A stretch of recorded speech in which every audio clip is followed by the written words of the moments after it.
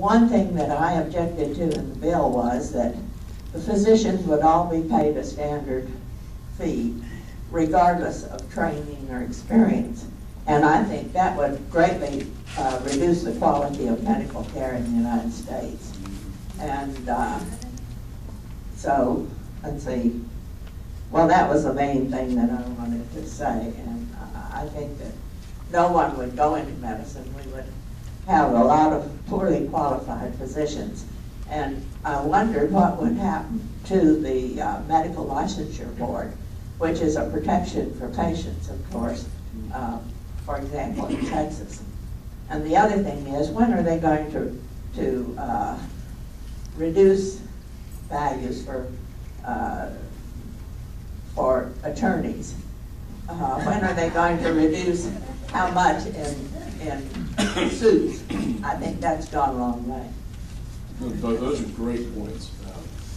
First is the quality of the healthcare professionals, and I think that if they're participating in a system that is basically turning them into a federal employee, they're a government worker, there's not going to be incentivized to go through 4 years of med school, internship, residency, take on all the student loans.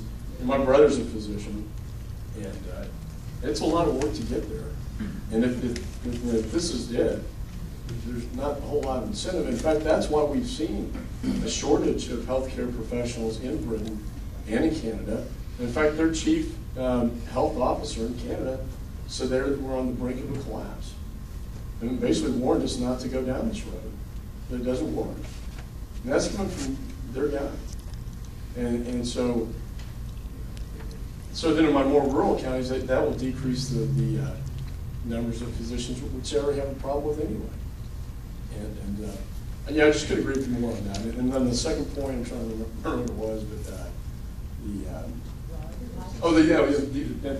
one thing that's been left out of this debate, in my view, is a medical liability reform.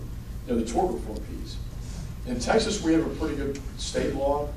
I co-sponsored a bill that would make that state law apply across the nation, because so many doctors run so many tests that really the only reason they do it is out of fear of a lawsuit. And they're trying to protect themselves from getting sued by an attorney. And that drives up the cost of health care. You're getting all these tests, some legit, but some maybe you don't need all these tests.